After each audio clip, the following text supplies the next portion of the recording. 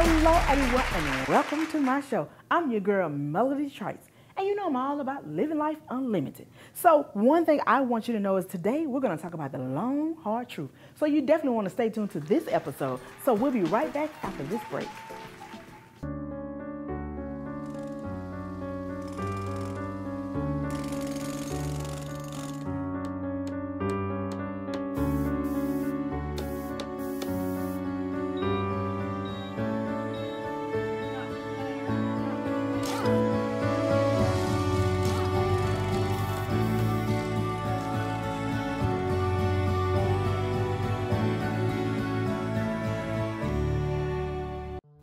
This is what high blood pressure looks like. Talk with your doctor to create a treatment plan that works for you. Go to loweryourhbp.org. Hello everybody and welcome back. Well, you know I do be having my moments, so I want you to watch one of mine. Melody moments. You know, and one of the things that I'm seeing happening in the entertainment industry is diversity, where people are seeing themselves on TV. And as an athlete, seeing so much happening, what did that mean to you to just, for the Latino community to see themselves on TV? I think it's really good because in America, it was white dominant, and then later, people started to feel so sorry for us black people. They started to put us in movies, and then like a lot of other ethnicities were kind of not getting the same type of recognition or opportunities, and everything was unbalanced. Now things is becoming more diverse. I'm not a big fan of forcing diversity. I'm a big fan of just being natural. Just be you. Be you. I'm naturally diverse, right? Yeah. But it's very important to do that now because of how unbalanced everything was, over the years. So, well, one of the things too I think about is the things you're working on yourself. So could you just let us know a little bit of what you're doing yourself? Well, right now I'm Cool Arrow Productions, one of the producers on the film. Right, so I own a little bit of the company. Congratulations. Thank you, that's exciting. And then also I just love giving back. Like I'm doing a lot of business now, whatever the case may be, but that's not as important to me as being a philanthropist. Yeah. Well, that means a lot because, to see someone of your caliber to give back to the community is always a good plus. Can you just, give everybody a shout out and just let them know your social media so they can stay following you? Follow me, MetaWorldPeace.com. I used to be called Ronald Tess, and I also changed my name to the Panda, but not legally, okay? So now that we got that straight, follow me on MetaWorldPeace.com. That's it. Don't go nowhere else. Well, I appreciate you so much, and we look forward to seeing some. Welcome back. I am so excited that you are joining me right now because I'm all about life unlimited. Well, I have my special guest here to tell you about the long, hard truth. So let's welcome my special guest, Karen Roberson, and her cast with her. Hello. Hello, beautiful. I am so excited to have you on the show today, and thank you for coming. Thank you for having us. Thank well, you. We want to talk about your monologue and so many things. I've heard so many amazing things about it and talking about the long, hard truths. Yes. So really, really where the concept came from, the long, hard truth, and all this male cast you got going on right here. I know, I have a lot Okay, going all this on male behind it, goodness, right? okay.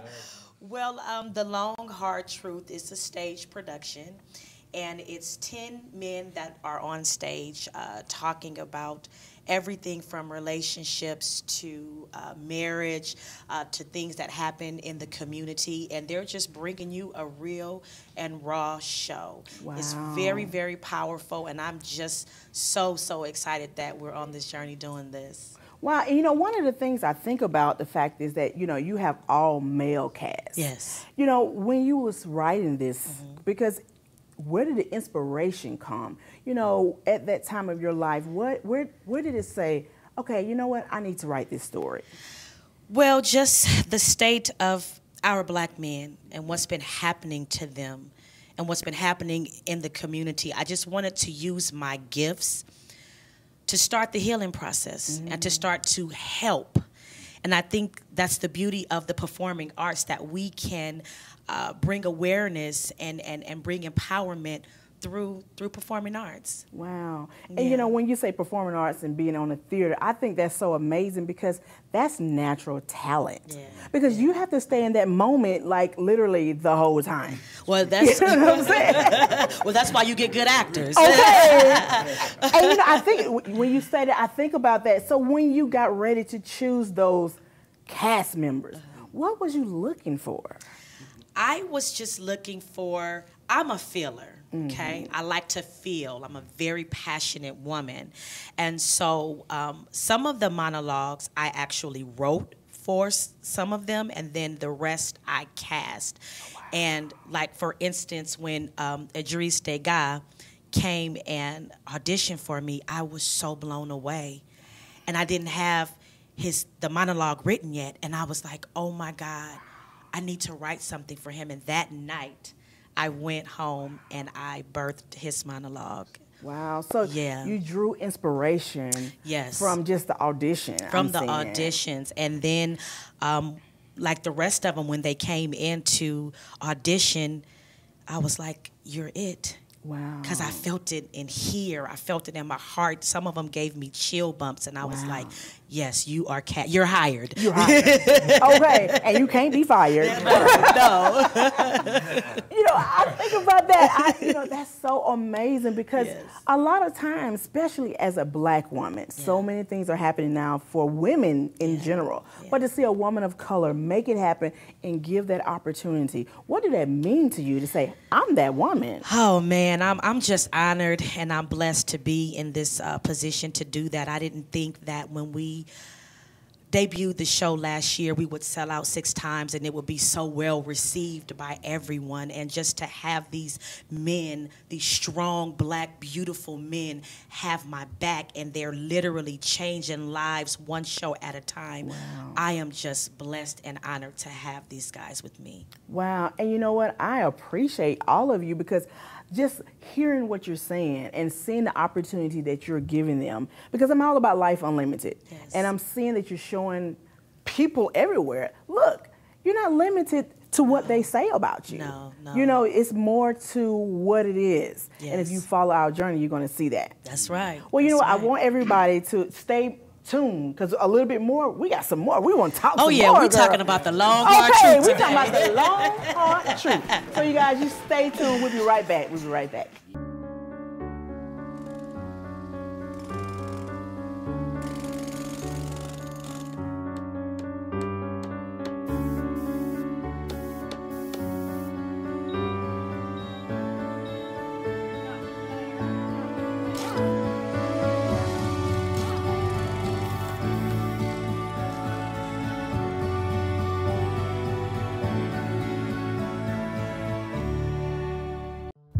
This is what high blood pressure looks like. Talk with your doctor to create a treatment plan that works for you. Go to loweryourhbp.org.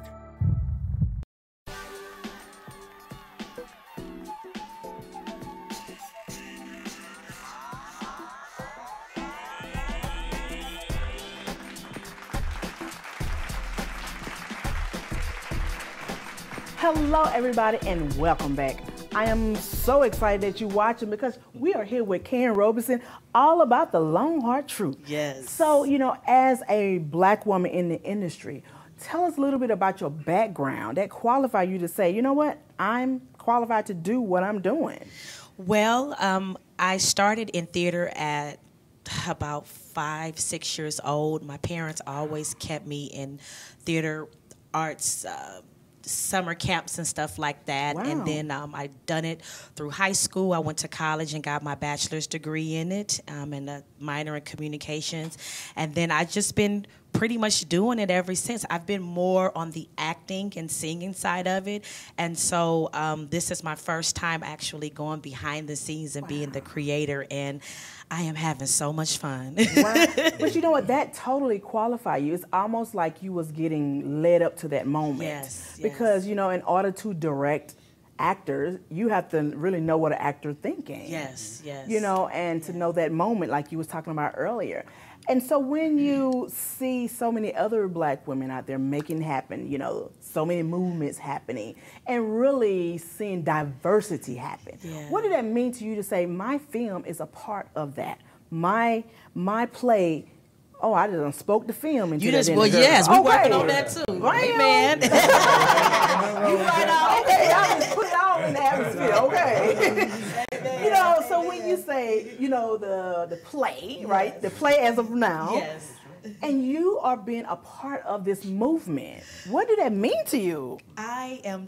I know, speechless. I'm speechless. I'm really excited because it's no limit to what the long, hard truth is and where we're going, and we're more than just a stage play. We're going to be doing films. We're going to be doing conferences. We want to bring the world together to put these beautiful men on these platforms and give them a voice to be heard. Yes. And that's the good thing about the long, hard truth. When people come and see the show, they sit down and they hold you hostage for an hour and 30 minutes, and they spill their hearts out, their souls out, and they leave it on the stage. I promise, everybody that comes and see the show, you will not leave the same. Well, you know what? The 6 sold out times is an example. It's good, you know. And, you know, with writing it and the moments you had in it, you know, being home, thinking about those times, like, I did this. You know what I'm saying? And having those moments and walking out by faith. Because you was talking to me earlier and was talking about this was really a faith walk. Yes, so tell us about the journey of that faith walk. Well, I decided to do the long, hard truth. The idea came in November of 2017. Wow. I wrote the show it was November of 2016. Wow. I wrote the show January 2017, and we put the show up April 2017. Wow. And when you say faith-based, that's all I had. I had a vision that God gave me, and I executed that. And even in the journey of the process of writing it, the characters, they're all based on true stories. Okay, from stories of my father, my grandfather, men that I know. And I would be up, and once I would start writing the monologue, I couldn't stop. So I would be up until like 3, 4 o'clock in the morning because it was like they wouldn't get out my head until I finished it. So every monologue that I wrote, it wasn't a thing I start and then, I'll come back to it another time. It was like these stories were so strong that I had to get it out right then and there. Just like Tobias's monologue, you have to come to the show to see his opening line. But I was like, talking to the character, do you really want me to say that? Wow. And he was like, yep, say it. And so I was just writing it, and that's how a lot of the monologues were birthed. Wow. Well, you know what? When you say the word birth, you was pregnant with that truth. Yes. You know, and that truth needed to be out. Yes. And it was particular people who had to speak that truth. Because, you know, I think about that. You can't speak someone else's truth unless you find that truth for yourself. You know, and I think that's so amazing. Well, one of the things about it, I want to watch some of this truth. So can everybody turn around? Because we want to watch a long, hard truth. We want to watch it right now. Let's take a look. Words started to exchange, and things got heated. So I went in the house to get my strap in case something pop up. When all of a sudden, I heard a gunshot.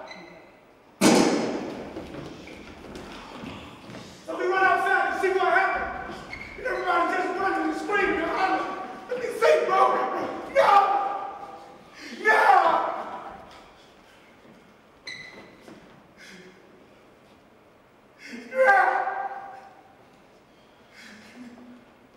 But in the beginning of creation, God made male and female. For this reason, a man shall leave his father and mother and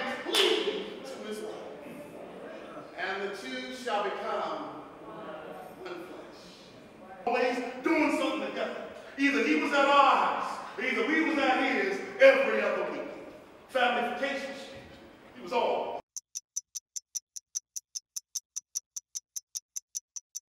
I was living in a shelter, juggling 3 jobs. I had to be resilient. That's something that you can't teach. This is what high blood pressure looks like. Talk with your doctor to create a treatment plan that works for you. Go to loweryourhbp.org. Hello, everybody. I know you enjoyed that. Oh my God. I just got to talk to you about those monologues and those characters. Yes. So, you know, with choosing each one of them and them just finding that place, you know, where did you find that place? What did it take for you to say, this is who I am at this moment for this particular character? All right, well, I'll give you the edited version. Coming from a Meisner technique background, in order to give birth to this character, I was able, methodology, to go to a gravesite. Wow. And to pull up that character to unleash its performance on stage in order to feel it, to empower it, and to develop it. And that's what you'll see on stage. Wow. And you know, in watching that clip, seeing so much emotion, and when you say that, I mean, it takes a lot to go to the gravesite and say, you know what, I want to pull from this. And of course, it drew the people in. So, Yes, you know, with taking those characters to another level, right? Yes. And being up there on stage. Yes. What did that feel like? You know what I'm saying? Of just delivering that to your audience. It's a feeling like no other. Wow. It's a certain high. Wow. That you receive as an actor, and what you're trying to give the audience is a healing balm, because art reflects reality.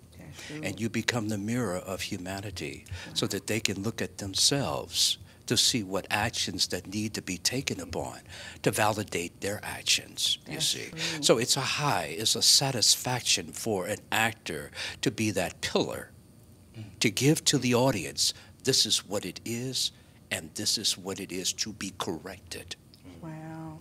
You know, when you say that, I think of so many things, because a lot of people want to see someone that amplify their life, whether it's good or bad or indifferent, just so they don't feel separated from the world, you know? And so by you all doing a particular character that's showing a man in a different light, when you left and went home, what did that feel like to say, you know what, I just left from performing this, but now you off that high. What steps did you take to go back to who you are on your day-to-day life? I never left the high. Wow. I'm Tobias Green. I played the angry monologue. Okay. And in this monologue, when she sent me the information, I was just like, oh, wow. This was a story in my life. And so I knew that then it was God that brought that piece to me. And so I knew that the healing began there. It began then when I got the script and I said, I don't have no choice but to do it, because I hear God telling me that. Wow. I hear God saying, I need to hear you, my son. Wow. But I also hear him saying that people need to be healed by the story. Wow. So when you use something that's true and authentic and real, it's gonna heal you and it's gonna heal people. And so I can't leave the high, because the high is me. Wow. And That's so deep. it's the truth. And you don't have to work on something that's really in you.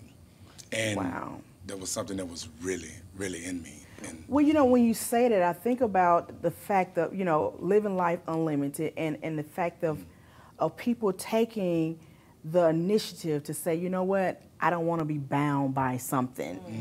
And it seems to me that this play is showing that reality that I am bound. When you say what you just said, I didn't leave the high. I stayed in that moment because I lived that. So that means someone actually they didn't even realize that was a part of them. I didn't know I was angry, but now I know that this is a part of me.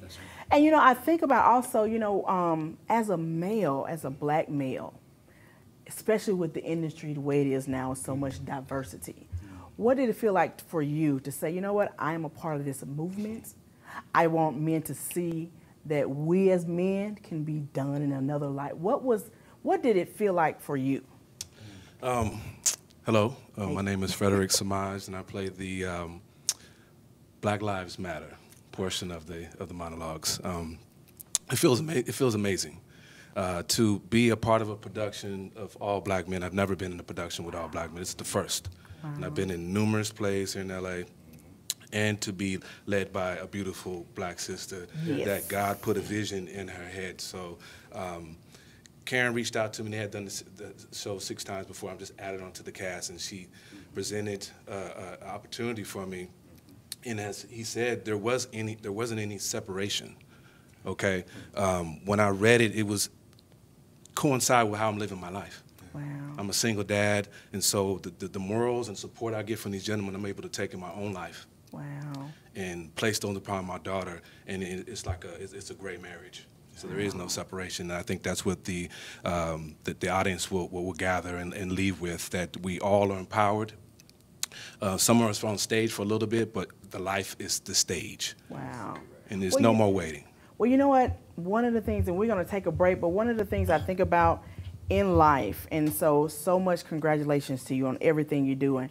But one of the things that I know for a fact, that everything dealing with life, if it's based on a true story, and I get spiritual, but I just try to keep it real. Anything that is based on true stories, people can relate to.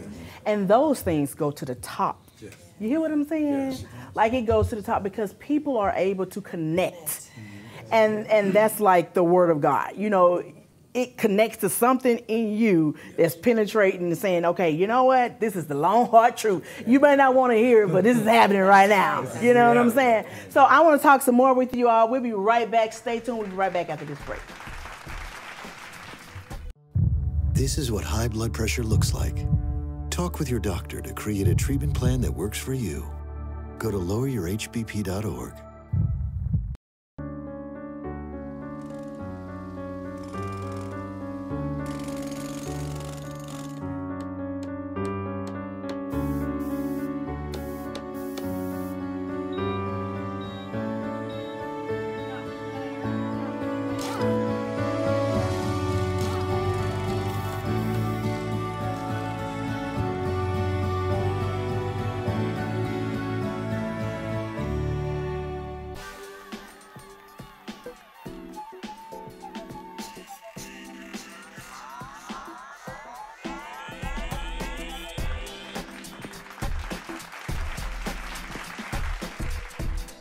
Hello, everybody, and welcome back. I'm your girl, Melody Trice, and I am here with the famous, amazing Karen Roberson and her cast.